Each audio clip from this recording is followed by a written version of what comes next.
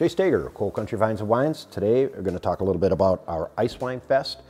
And right now we're in the process of getting our ice wines ready to bottle, and we want to make sure everything's perfect. These are the best wines you can possibly taste if you like something really intense and sweet and something totally different. What we're giving away on February 3rd, 4th, and 5th is a flight of ice wine, 3 different ice wines. So this normally here, if you buy one of these, it's $4, so it's basically $12 worth of wine. But February 3rd, 4th, and 5th, we're giving away for free, absolutely free.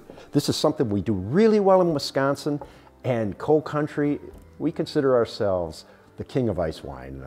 You know, we had to declare that ourselves, but you know, come here and judge for yourself and try the other people's ice wines in Wisconsin. I know there's some really good ones here besides ours, so you got to try them all.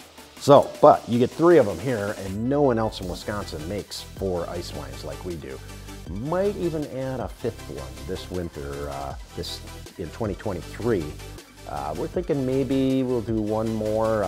We got one more grape that might work, so that would be 5 ice wines. All right, here we are, picking, we call them Frontenac Noir, even though technically their name is Frontenac. We are one of the only wineries that ever produces a red ice wine. And as you can see, my lovely assistant there is demonstrating what a cluster of Frontenac looks like, Frontenac Noir. We have a wonderful crew out here today. There's the Bradleys. And we have, with Kewaunee, we have about 30 people out here, which is really, really nice. And it's 14 degrees, but there's almost no wind, which actually means that we are in really, really, really good shape. It's, I don't know. I think if the sun was out, it might be a little more enjoyable, but then you can't see the grapes all that well. We are going to offer a free tasting of a flight of ice wine. And I would just about guarantee you nobody in Wisconsin has ever done this before.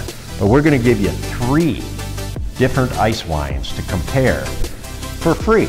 These are frozen grapes, and we're picking them and we're going to press them as soon as we get them picked. And you taste one. Extremely sweet, extremely ripe.